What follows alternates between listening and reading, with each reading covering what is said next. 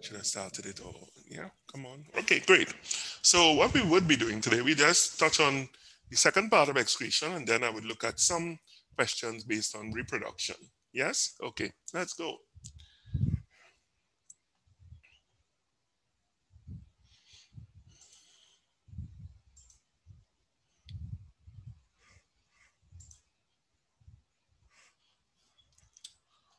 Okay.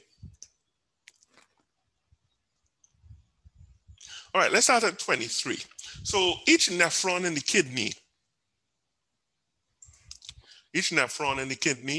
is made up of several parts, including, I'll take roll at the end, including what? When you look at a nephron, So all of the above. all of the above, yes. The glomerular capsule, proximal, distal, loop of the nephron. So if you were just to quickly look, let's have a look. Now, other nephron, if you could just look at an image. Why is the proximal convoluted tubule called the proximal convoluted tubule? Anybody? Because proximal means close. So the Close. yeah, the one that's close to the Bowman's. So proximal is close and the distal is far away. Yeah. So proximal just means close to the Bowman's capsule. Why do they call the Bowman's capsule the Bowman's capsule? After the person that found it. Yeah, the person's name was Bowman. Yeah, if you spend a lot of time, you put your name on it, not so? So for instance, let's say if Allison Taylor had found it, it would be called the Allison loop, right? The Allison tubule, right? So let's say if Chelsea had discovered it, it will be called the Chelsea's capsule, which has a nice ring to it because it's a double C. If Dahia had it, it'll be Dahia's capsule. But Bowman was the guy who figured it out, so he named it after himself, the Bowman's capsule. Because he spent a lot of time in the lab, right? So that's why. Let's go forward. So this one would be all of the above. Something is a capillary knot inside the glomerular capsule. So when we're looking inside the glomerular capsule, right? So inside there, this is the glomerular capsule, also known as the Bowman's capsule. Glomerulus. Did I do, yeah. Did I do screen sharing? Yeah, so inside of there. So what is that called? The glomerulus, very good. Let me take, give, and as I say, I have to work out how I'm giving you all marks on that.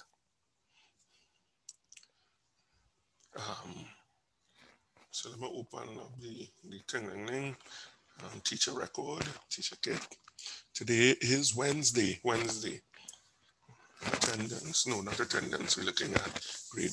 Oh, some people have been doing quite well, yeah? We are happy to hear your thoughts, okay, that's nice. Right, so who answered that one, glomerulus? Who answered? Ravina. Let me see, Ravina, see that. Oh, Ravina, yeah, cause now. Oh, I see. How to take attendance. Okay, the way how this thing does work. Okay, no, it's just not behaving.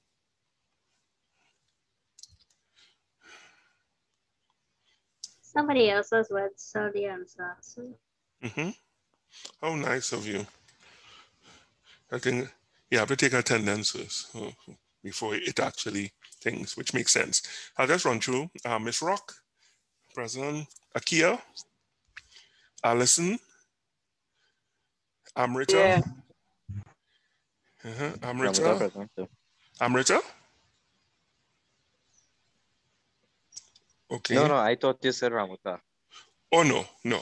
I just going in order. Let me see alphabetically from your first name.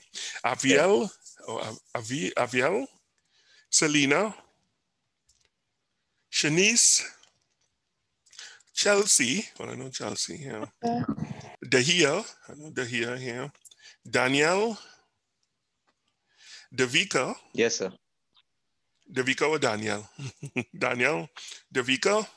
Daniel Ramita. Yeah, thanks, Daniel. Diana.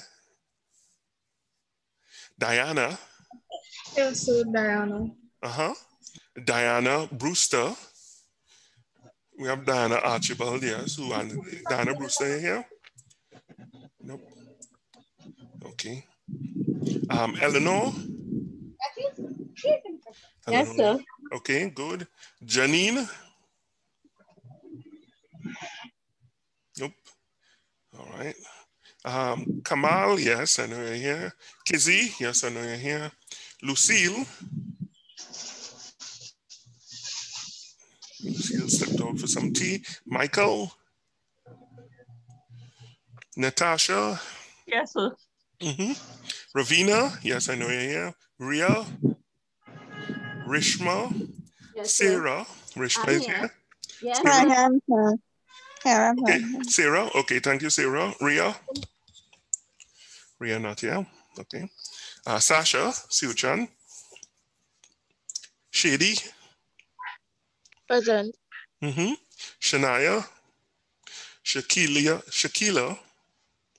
Charlene. Stephanie. Suzanne. Okay, great. So let's see who answered just now. The glomerulus, who was it?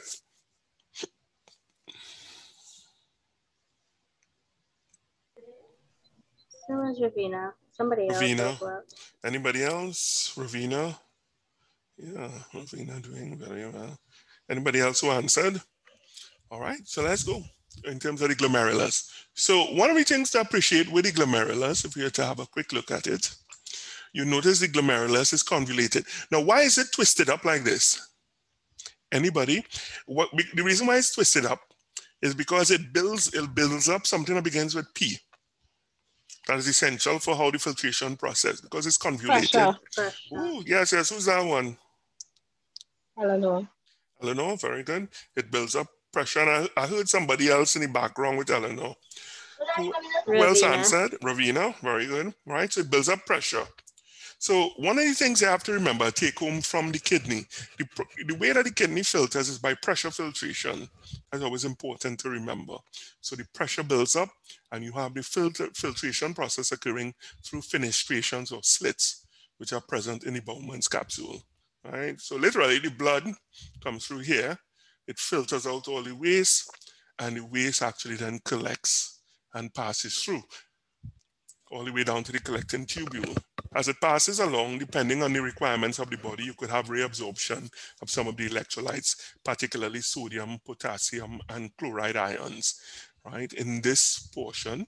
And then in the collecting tubule in particular, you could have the reabsorption of water under the influence of ADH, right, antidiuretic hormone. Let's get back to this. Urine formation consists of what? When you think about urine formation? All of this. All of the above. Filtration. Yes, all of the above. Right. Who answered there? Eleanor. Eleanor. Who else? Ravina. Ravina. Who else? Kamal. I know we tired, we fight it. We soon done. Anybody else? And that was a very good discussion I had with you, Kamal. You got props on that one for that. Right, that was quite a lively discussion we had. That was very good. You'll get some extra points on that one. I'll bump you up. Very good work. Okay. All right. Let's look at 28. The pattern of blood flow about the nephron is critical to urine formation. Is that true? Yes. True. Yeah. Yes, sir. Yeah. All right. That is true. Who answered there? Natasha. Natasha. Rock. Right. Miss Rock. Kizzy, sir. Shady. Kizzy. Shady. Who else? Kamal. Rishma. Kamal. I got you, Rishma. Rishma. Yeah. Kamal. Right. Very good, Kamal. Sir, excuse. Ramuta said he had to be left and back into the meeting. Oh yeah, I just let him in. Yeah. Thanks. Yeah. Anything? Right. So that's important in terms of blood flow. The pattern of blood flow about the nephron is critical to urine formation, because in terms of the amount of blood that actually passes through, that would determine the amount of urine, because of when you have more blood, you have more filtration, and therefore the formation of urine in that regard will increase the volume of urine that actually passes through from the level of the glomerulus. Whether or not the urine at the distal point in terms of the collecting tubule, if it is, that's the amount that is actually let or leaves the kidney via ultimately the ureters, well, that is under the control of a hormonal control of ADH and depends on the selective reabsorption, as we mentioned, of different ions. Let's look at 29. The filterable components of the blood that moves across from the glomerulus are what? Water, nitrogenous waste, nutrients, Right. A, good. Who said that one? Ravina. Ravina, very good. Ravina, and whom else? Kizzy. Kizzy, very good, yeah. Right, and that is very true. Water, very important, nitrogenous waste, mainly a lot coming from the breakdown of proteins as well, nutrients and salts. Those are the ones that move across the glomerulus. They are able. Is blood and sugar, are they able to cross? Usually. No, sir. Blood cells, no. Right, which is why if you do have blood in your urine, it could point to kidney disease. It doesn't necessarily mean kidney disease. Why is that so? If you see blood in your urine, why does it not necessarily mean kidney disease? But it could, but there's not a direct connection then. If you see blood in your urine, you have kidney disease. Why is that? Sometimes it could be scarring from like a kidney stone.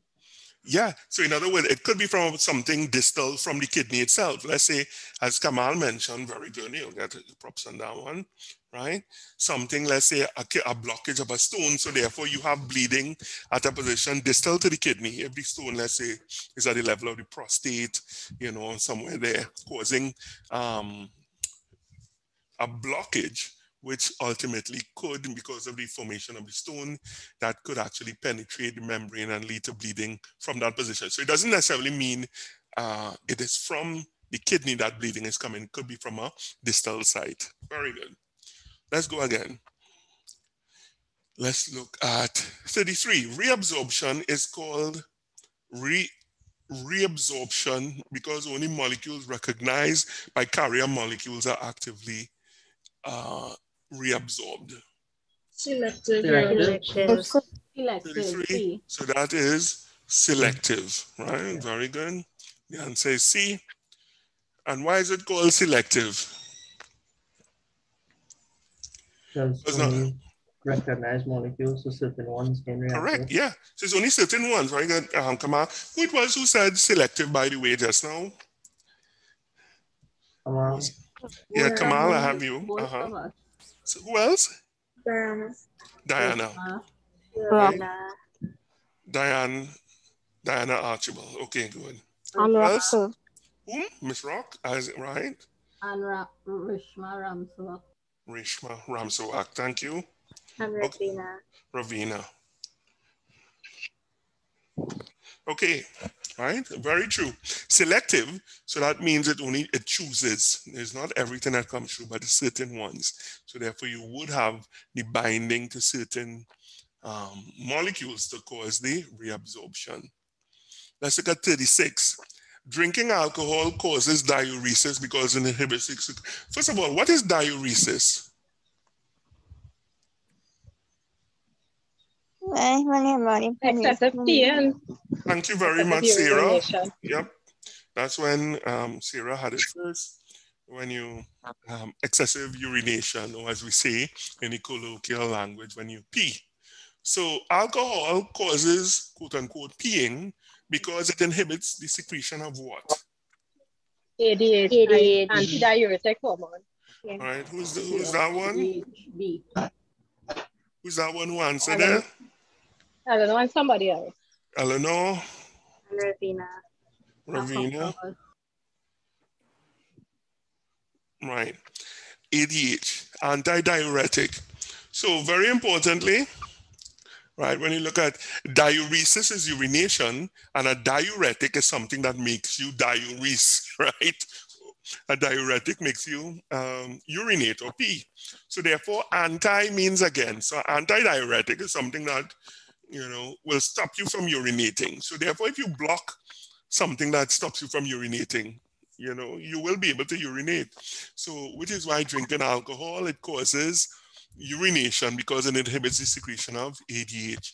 And I think a lot of us can identify with that, either from personal experience or usually when you see somebody passed out in a drunken state or something like that, usually if you do look, let's say in the crotch area, you'll see evidence of urination. You know, you'll see like a wet spot, right? Which is evidence as well that, you know, yes, urination as a third. But in general, I think we can identify with that if it is, let's say, even from a social perspective, you drink a beer or some, particularly beers, right? You'll feel the urge to urinate. And that is because alcohol, it blocks the effect of ADH, which usually prevents you, you know, stops the urination from occurring, all right?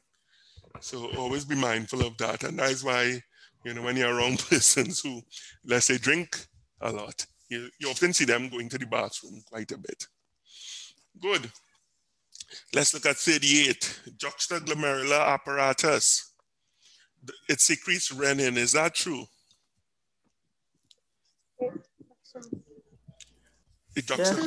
Yes, it is true. It's true. True. Yeah, it's very true, right? It secretes renin, right? In terms of, that's what it does, its primary function in terms of what it does. If the kidneys fail to function, what would happen? 39, let's look at 39. Who answered that one? Yeah, We just had B, one there. Diane. Diane, very good. Diane.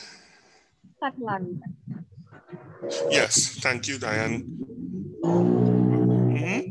Right? So one of these things, if the kidneys fail, that's it, right? Renal failure becomes a life-threatening event. And what would you have to do? If your kidneys fail, what has to happen? What's the next step? Dialysis. Okay. Who's that one who answered first? Somebody answered first. It's Rock, that was you? Diana, Archibald, very good. Right, so you have to go on dialysis. Has anybody ever witnessed dialysis, or anybody here is a dialysis technician or anything like that? Have any family or anything? Witnessed it. But Witness it, yeah. So how long does it take? 2 hours actually. It depends on the condition of the person, I'm guessing. Yeah. 2 to 3 hours, and they have to go like about 2 to 3 times a week, yeah?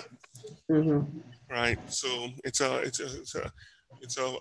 little bit of a process where that is concerned. So a good thing is, notwithstanding the fact you could be genetically predisposed for it to happen, but it's always a good thing, you know, to drink lots of water.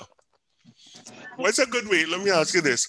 What's a good way to get up early in the morning? If it is, let's say you have an exam for 6 o'clock in the morning, what's a good way? What you could do in the night, other than set your alarm? Anybody ever tried it? That is like a surefire way, most definitely, of waking yourself up.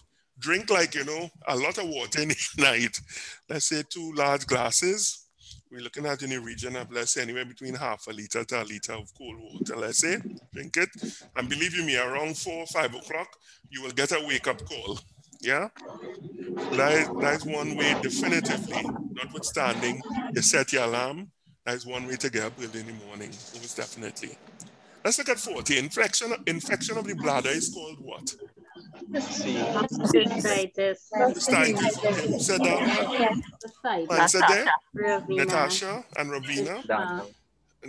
And Daniel. Okay, let me start. Let me start with Daniel first, and then Ravina, and then Natasha.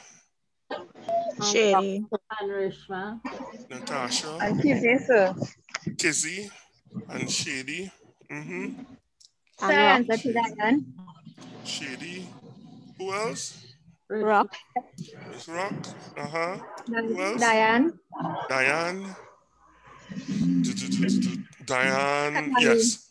Yep. Yep. Got it. Right. Very good. Right. So cystitis.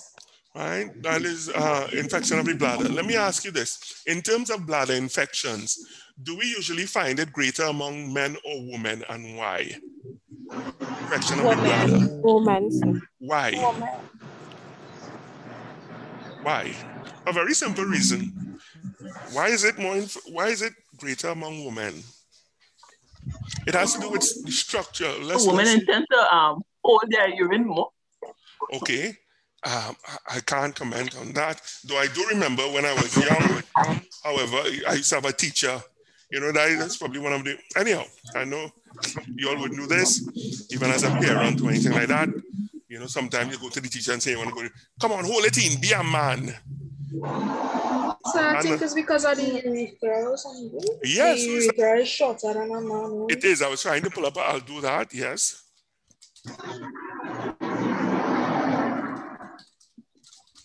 And who is that who answered that? Was it Miss Rock? Diana. Diana. Very good, Diana.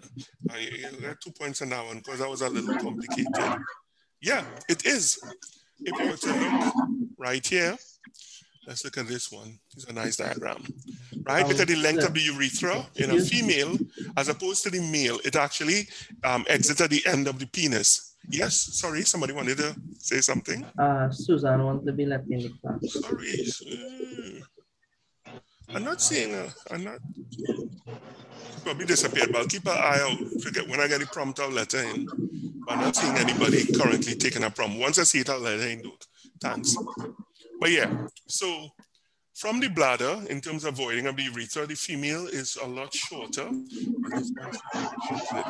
Right? If you look at it, it's a lot shorter than the male itself. The male zone ends at the end of the penis itself. So this is why it's more susceptible in this proximity to the bladder itself. Right? Right? Because of that short distance. So when we look at the vagina, of course, in terms of the environment, it is quite acidic. And we'll speak to that shortly to see what compensations in terms of the delivery of sperm and semen, what compensation then has to be done by the different glands, also the prostate, corpus, and bulbourethral, those secretions. What they do is they secrete an alkaline substances which literally neutralize the acidic environment of the vagina. Other than that, if they didn't do that, the sperm will be destroyed, right? So they'll actually die before they reach. So we'll talk about that in just a second. Okay, last question as it relates to the urinary tract, and then we'll move to reproduction. Let's look at the last question. Right, so this one, modern hemodialysis involves what?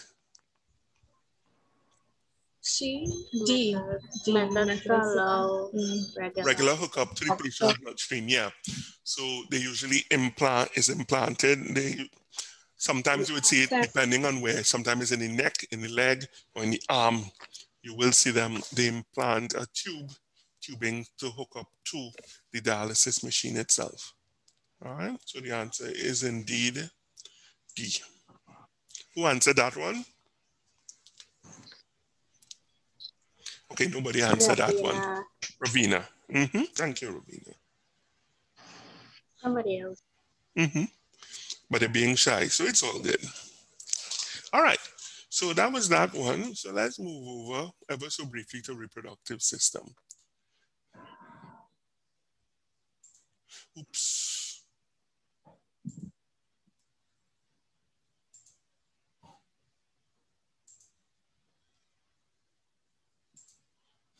All right. Right. The testes lie within what structure? The testes. Scrotum. The scrotum. And why does it lie within the scrotum? Keep it cool. Keep it cool, yeah. Why does it need to be kept cool? I'm being devil's advocate today. Why does it need to be left cool? Because the body temperature on the inside is behind.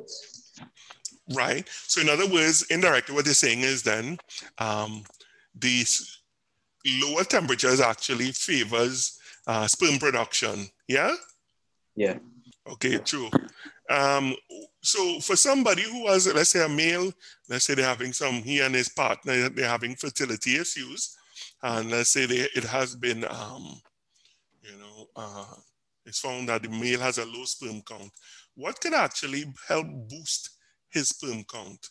boxers or briefs or jockey shorts as they call it? Which one would actually promote it, boxers or briefs? Boxers, yeah. So, you know, have it swinging, have the air, free circulation of air around the scrotum, that will cool down. Approximately, what is the ideal temperature for sperm formation as it relates to body temperature? How much degrees Celsius below body temperature is ideal for sperm formation? 27? Is that around 25? Well, okay. I know. What is normal body temperature, by the way? Let me make sure I get 27. 27. All right. So relative to 27, who said 25? It's usually about 2 degrees Celsius below normal, right? So 25 would work, whereas 27 wouldn't affect it. But the ideal temperature, if you're looking at it, is 2 degrees below body temperature. We're not looking at core temperature because the core temperature is 37. But we're just looking at body temperature. So around 25 degrees Celsius is ideal for sperm formation. Good. When we're thinking about semen, on the topic of semen, all right, semen, of course, is not only sperm, but also sperm mixed with secretions from the prostate, bulbourethral, and which other gland? Prostate, bulbourethral, and seminal vesicle. When we're looking at semen, now the normal when you're thinking about ejaculate, normal ejaculation is approximately 5 milliliters of semen, which is about a teaspoon. How much sperm do you have in a teaspoon? So in 5 milliliters of semen, how much sperm do you have present there? Huh? Anybody wants to gander? Wants to make a guess? So in 5 milliliters of semen, how much sperm? You'll be pleasantly surprised. So you'll be pleasantly surprised to know how much.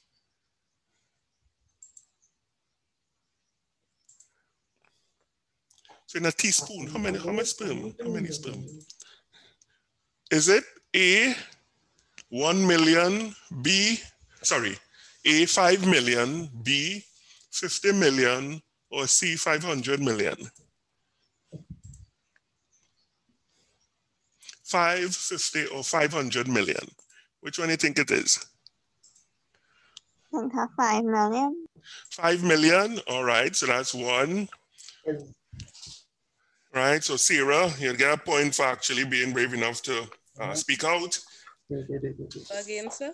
So it's either 5 million in a teaspoon, 5 million, 100 million. 50 million, 100 million, 500 million. 100 million. 100? No, but that wasn't one of the options. That was one. Is either 5, 50, or 500. 500 million. 500. And the answer is 500 million sperm. Yeah. Okay, so who got that one? Kamal. Who said 500 million? Kamal, sorry, sir. Kamal. Mike on and I ran to me. All right, nice, good. Kamal. Who else answered it? Second, as well, sir. Susanna. Susanna? Yes, sir. Yes. Right. And also, as I mentioned, Sarah would get props for being the first to respond. That was very good, Sarah. All right. The other thing is, the other question, 500 million. That's quite a lot, right? Why? Why is it the body produces 500 million? Because as we're well aware, one sperm, one egg, fertilization, booyah. Why 500 million? Why 500? Because many of them die on the way. Yes, yeah. But what does it Some say? not born properly. What does it say about reproduction? That the body invests 500 million units. So that's pretty good odds, eh? 1 in 500 million. You know, that's pretty good. All you need is 1 out of that 500 million sperm to cause fertilization. And the reason why it's done is because the process of reproduction is a word beginning with I. Intercourse. It is called the intercourse, and I would give you that. That wasn't what I was thinking of, but that is quite correct. Who answered there? Diana. Diana. Okay, good. But the main, because it invests 500 million sperm because reproduction is blank. In terms of the process, what can you say about the process of reproduction? It is Inevitable. inevitable. Okay. That's partially true, and I would give you credit for that. Who said that one? Rock. Ms. Rock, yes. But it's another I word. 500 million. And you only want one. Why? It could have just produced, let me say, 10 sperm. But your body chooses to make 500 million. And that is because reproduction is very important. Thank you very much. Name? Daniel. Daniel, yeah. It is very, think about it. Look, it's 500 million. You'll get props, you'll get triple on that one, Daniel. Even though it's a very simple word, but the repercussions, it is important. And why is reproduction important? Because if we didn't reproduce, what would happen to us?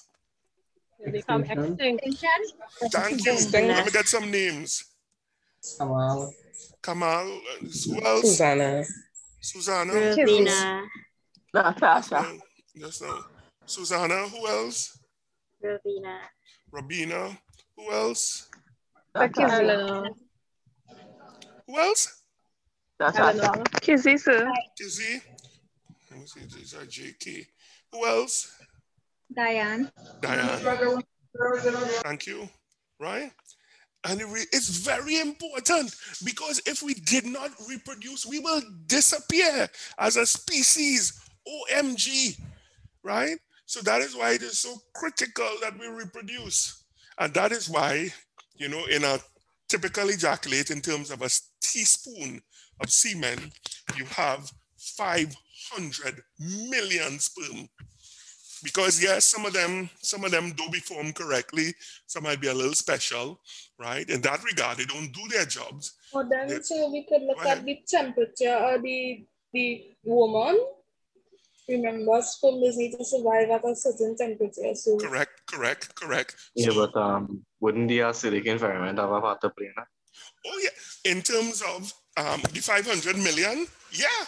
So in other words, one of the things I always like to highlight, your body is a machine and it has evolved over time. So probably there was a time when maybe it used to produce a lot less. But over time we realized, what, these odds ain't too good. So let's ramp it up. So they ramp it up because of the fact, yes, let's say you could have, for some odd reason, the vaginal environment is exceptionally acidic for whichever reason, one. So therefore, the death rate among sperm increases. Or two, for some odd reason, let's say the sperm count from the male is low. It's not 500 million. Let's say something went wrong. Let's say it was the sperm count. Let's say the person was wearing spandex all day or something like that. Just speculating. And the count went down to, let's say, 100 million. Even if you have 400 million off, 100 million is still a lot. Right? So in other words, the body compensates for possible things that could go wrong by giving a whole big number. So at least, like as I said, in terms of the odds, all you need is 1 in 500 million to reach the egg. Now, how far does that sperm have to travel? I always like to tell students this. If a sperm was 6 feet tall and had the ability to walk, and let's say you're down by Costat in San Fernando, how far would you have to walk to get to the egg? In other words, the neck of the fallopian tube, where you do have fertilization occurring. Would it have, everybody familiar with Costat in San Fernando? No, sir. No, okay. All right, so for those who are familiar with Costat in San Fernando, how far would you have to walk? A, from Costat, from the top floor to the bottom floor. B, from the top floor up to the top of Sutton Street. C, from the top floor out to KFC on Coffee Street. 20. Yeah, or D. 27. Let me.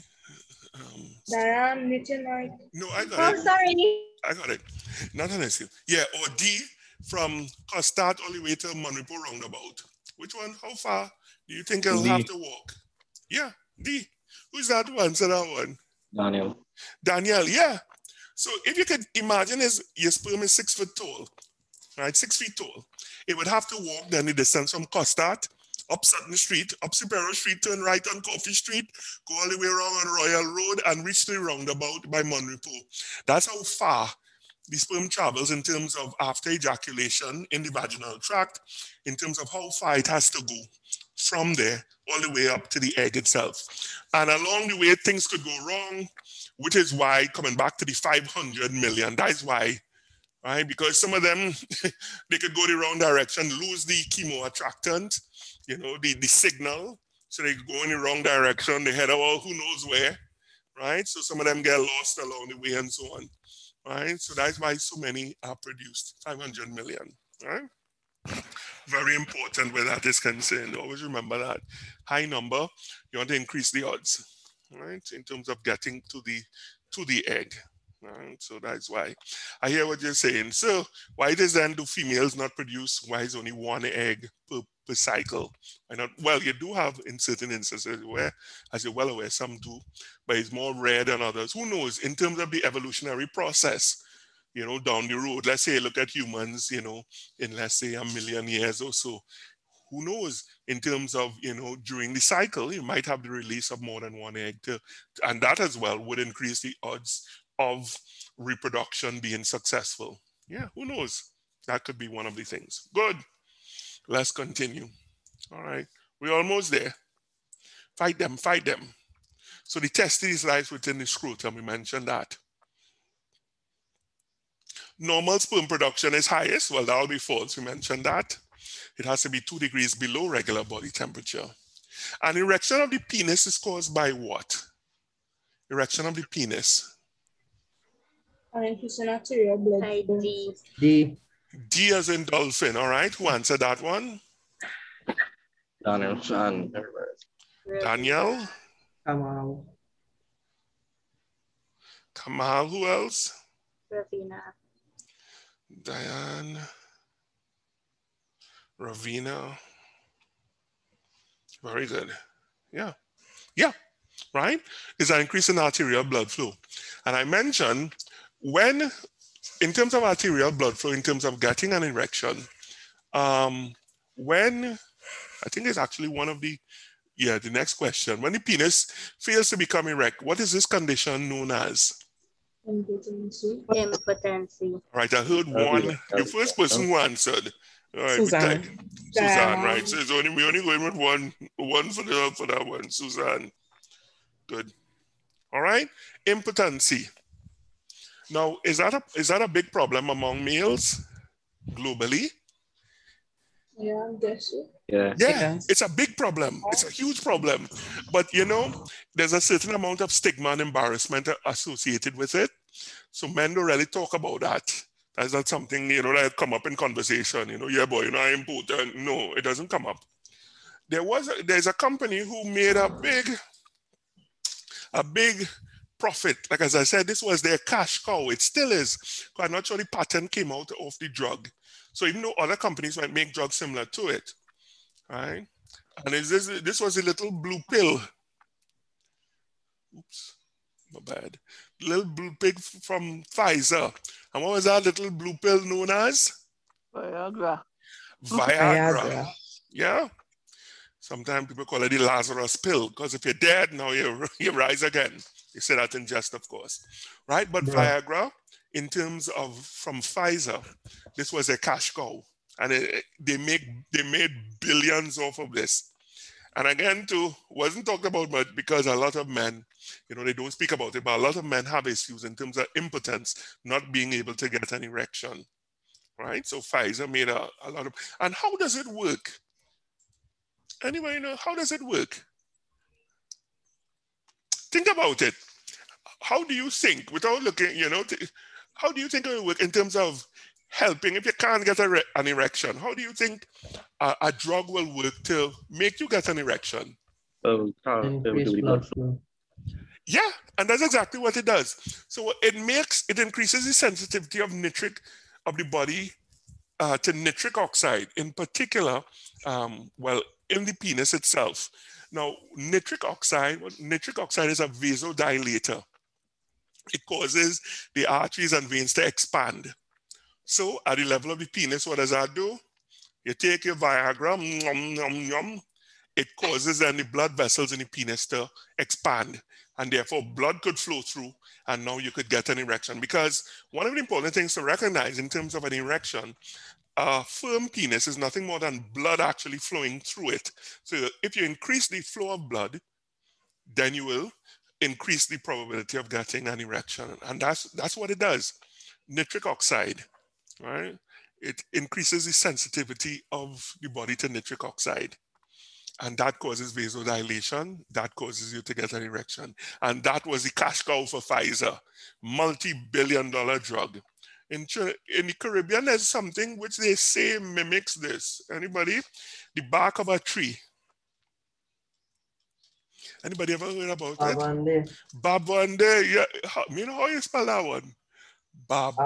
One slowly. I think they Babande. Oh, that is Nigerian. Yes. Well, clearly, yeah, it's a Nigerian Babande. Yeah. Yeah, the type is really bark, yes, sir. Yeah, look at here. It's Bois. Not yeah, Bab. Boabande. Yeah. Yeah. So Boabande actually wasn't too far off now. Common name of several said to have aphrodisiac properties is the bark of the tree Richeria grandis. The name Boabande means erect wood. Hence the reason why they call it, so therefore it is rumored to help with persons who have erectile dysfunction, right? Yeah, it has capsules. Yeah, but one day I can't speak if it works or not, but that has been in the lexicon of Caribbean talk from since forever. Bobande, the bark of a tree. Okay, all right, let's continue. Let me ask this question. Sometimes some people wonder, if somebody swallows sperm, if a female, could she get pregnant? Nope. No, sir. Right. Now, always remember, as a person of science, what words do we never use? We never use absolutes, yeah? So we don't say no, never. I don't know if you ever listen to somebody who's a scientist, they wouldn't use the words no or never. What do they say instead? The probability is exceedingly low. Or they wouldn't say impossible. They don't use absolutes. But you'd say things like, the probability is exceptionally low, right? Things like that. But you never want to commit yourself, because sometimes for some odd reason, you could have an exception to the rule, right? So ideally, and in fact, that's a good way to actually pick out somebody who's a person of science, who's good on science. Whenever you hear somebody who's, let's say, speaking on a scientific topic, and they're using absolute that, okay, this drug, once you take this drug, you'll never get, let's say, HIV. Right away, you could probably start to get up and look for the exit. That the person doesn't know what they're talking about. But, they say the probability that you get it will be significantly reduced. So, or words to that effect. So back to the question, why it is, let's say, a female swallowing sperm, why is it virtually impossible for her to get pregnant? Why? Because when you just swallow it, go into the stomach, it needs to go to the eggs one time, the ovaries one time. It has to get to the fallopian tube, the neck of the fallopian tube. So then the question is this, is there a connection between the digestive system and the reproductive system? Is there direct? No, there isn't, right? So therefore, and as also mentioned quite rightly there, the stomach is an exceptionally harsh environment. Is the stomach acidic or basic? Acidic. It is exceptionally acidic, right? So once the sperm reach there, the probability of them even getting out of the stomach is very low. So that's one. And the other thing, as also mentioned too, there's no direct connection between the reproductive and the digestive system. Now, is it possible that a sperm could, let's say if everything is correct, could it survive outside of the digestive? Could it pass through the digestive tract and live? Let's say come out in fecal matter and still be alive? Possibly. We remember it's 500 million of them, right? Is it possible? It's highly unlikely. Highly unlikely. But it doesn't unlikely. mean that it's not impossible. Let's just say everything. Sometimes I don't know if any of you all ever played sport. I always remembered in one particular game I played, right? We were playing St. Mary's up in Pressure Corners. And on that day, that was the high score I made. I was an opener for, I went to presentation in San Fernando. I was an opener. And on that day, I made 42, right? And everything it was like, every shot I tried was just coming off, on that day. And I was just hitting the ball all over the place. And yet still everybody that was coming in, they were just out in. They were getting out. And I was like, what, you're not seeing the same? And it was the same guys who were bowling and so on.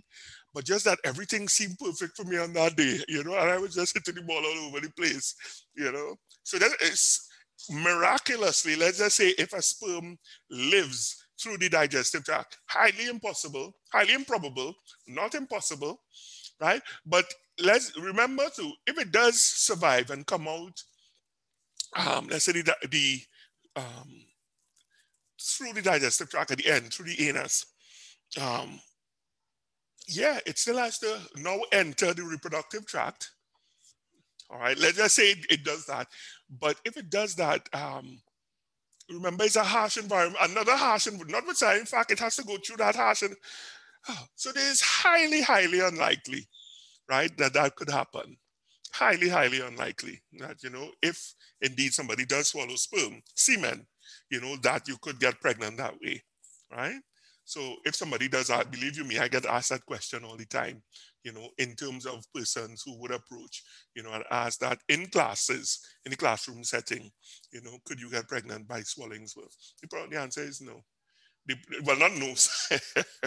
It is highly, highly unlikely because of the harsh environment of the stomach, in terms of the length of time in the digestive tract, and because it has to now re-enter from the anus into the reproductive tract to another harsh environment. Highly, highly unlikely. Let me ask this question. How long does sperm remain viable after ejection, from the penis? How long does it remain Around 3 viable? days. Yeah. Let's say 3, depending on the environmental condition, anywhere from 1 day to 5 days, it can remain viable. Now, what does that tell you, let's say for males, in terms of using prophylactics, in terms of using, let's say, condoms? Why do you have to be careful with using condoms then around certain people who are known in the parlance as gold diggers? Let's just say that. And I don't say that in any derisive manner, right? But there are people out there who will try to get impregnated in manners which might not be quote unquote normal. So what they would do, so I saw this when one time they were looking at the NFL for professional athletes, and they usually brief them when, let's say, during their first year and so on, when they're now getting into, let's say, the NFL, NBA, and so on. So they mentioned that, when they do have intercourse, they have to be careful with the condom, because remember, these sperm, they could remain viable up to a day, in terms of after ejection. So what does that mean? There are some women unscrupulous, right? And what they do, they will actually take let's say after intercourse, the man takes off the condom, let's just say rest it on the bed head or on a table. What they will then do is actually take it, and they could then literally impregnate themselves at that time or at some later point in time, right? Because the sperm do remain viable for up to once it's not a temperature wise, once the temperature is ambient, cool, it will remain up to a day. So they could impregnate themselves after the fact, or even, let's say, just excuse themselves and just either with the use of a syringe, extract the semen from the condom and then inject it into their vaginal passage. That is possible. So what they tell them to do after they do use a condom, the best thing to do is to flush it down a toilet, right? Because of the fact there are some unscrupulous, because you're wondering now, let's say you're using protection and then quote unquote 9 months down the road, somebody comes and tell you, hey, there's your son. And the reason why some unscrupulous people do that, particularly with high-paid athletes, is now because for paternity reasons. Once, in terms of child support is for 18 years, right? So if it is proven that, yes, this is your son or daughter, you have to pay child support for 18 years. And in terms of the child support is usually given as a percentage of your net earnings. So it have some women, let's say per month, again, let's say 10,000 US a month. That's a nice, figure for 18 years, So as I said, I know most of us would not agree with that because we have certain ethical standards, but there's some people have no problem in doing that. So all that being said, particularly to the guys out there, be careful, when you do use prophylactics, condoms and so on, best thing to do is flush it down the toilet once you're finished. And similarly, from a professional perspective, nurses out there in terms of as a parent, as a advisor or anything like that, do remember to tell males about that fact because a lot of them don't know. And then, that could happen to them. Any comments?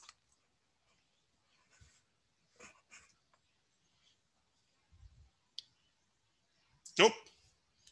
All right, let's move on. 3 more questions. Let's go. Which accessory gland, let's look at number 9. Seminal fluid is composed of what? All of the above. All of the above. All of the above, right. I heard 2 voices there. Who was those 2? Shady. Let me see. Shady Davis, yes. And who else? Ravina. Ooh, Ravina lighting up the blaze. Yes, right? So seminal fluid, sperm, prostate, seminal, and the bulbourethral glands, all of those make up seminal fluid. So seminal fluid is not just sperm. And let's have a quick look at a sperm, shall we?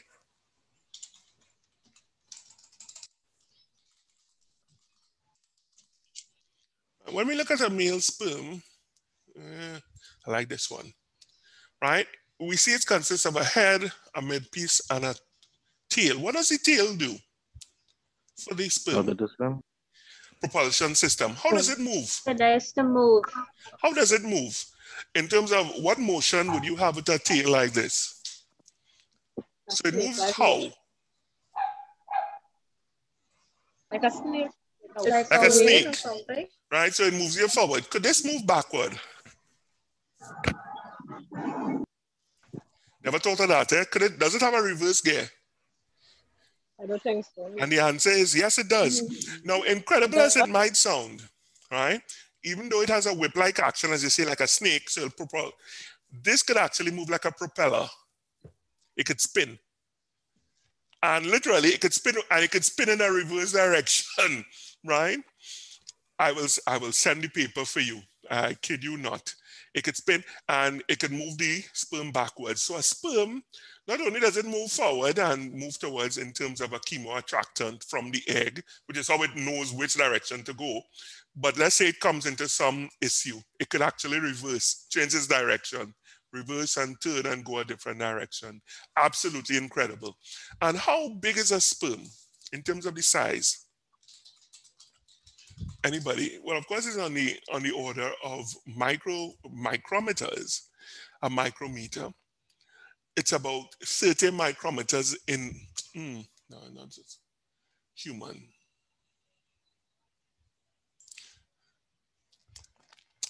Don't like 50 micrometers in size. And how large is an egg?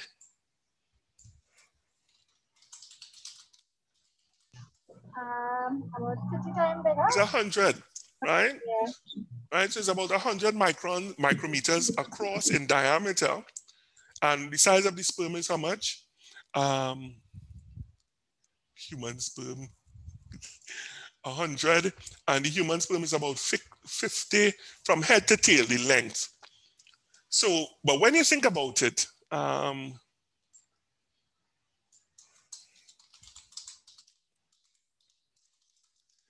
100, this is really small, is about, the top of the head is about 3 micrometers.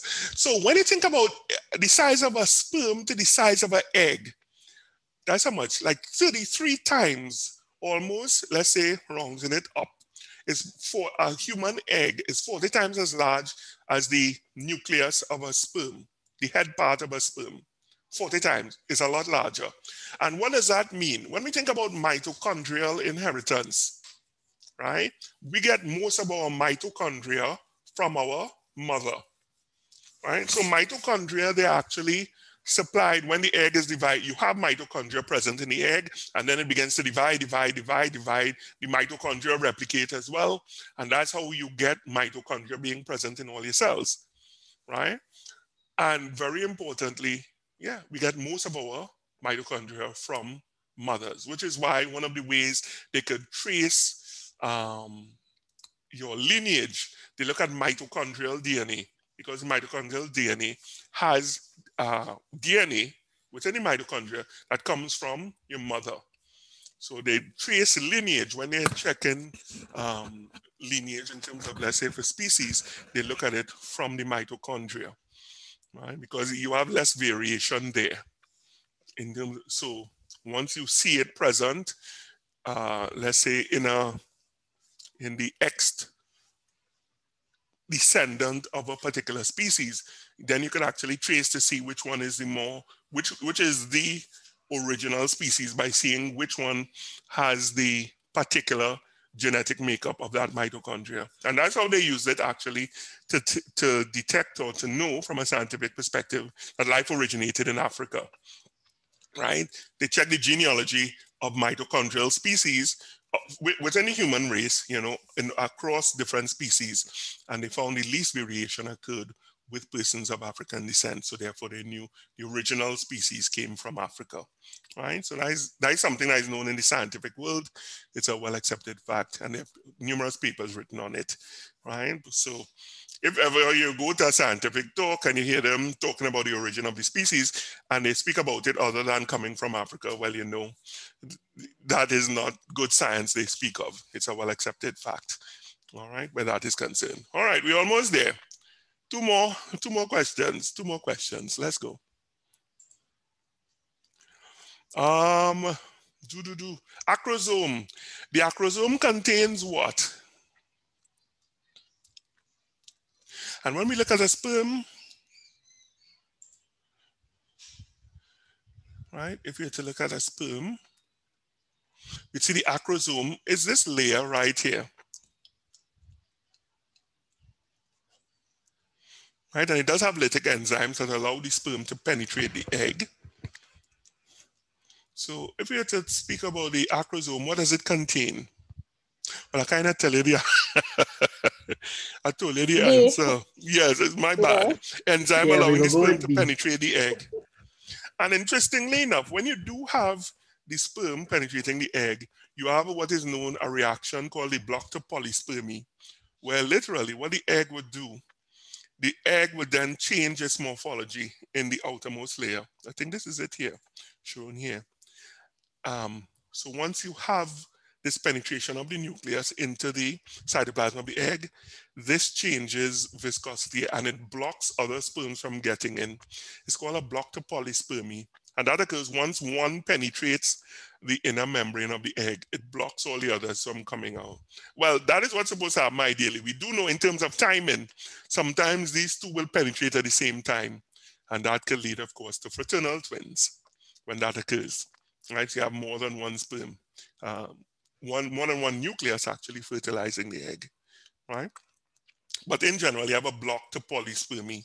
You don't want, because if you didn't have that block, what would happen? If you didn't have a block to polyspermy, what would happen? In terms of allowing multiple sperm to enter, what would that cause? One child could have many fathers. Yeah, well, it would cause that, true. Or the problem is, if you have more than one sperm getting in, right? So as I mentioned, when two get in, you could have the formation, when it begins to divide, you have, let's say, fraternal twins. So imagine now that number is increasing.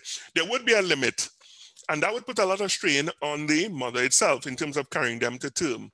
And that could affect what? The outcome of the pregnancy, and by extension, that could could affect the reproduction process. If that affects the reproduction process, that would affect the numbers of person, and therefore what would happen eventually, you would become extinct. Right, so that is very important in terms of that block to polyspermy. You don't want too many of them going in, right? Because you'd have a whole lot of babies being developed then, of embryos being developed there. All right, last question. Testosterone, 23, testosterone, what does it do? All of them. All of the above. All E. E, all of them, yes, E, all of them. It stimulates the growth of the male genitalia, yes. It's needed for sperm maturation, yes. It's needed for development, yes. Causes greater muscle development, oh yeah, right? Which is why when you look at bodybuilders, male and female, that'll be the last thing we look at. We have any bodybuilders in this class?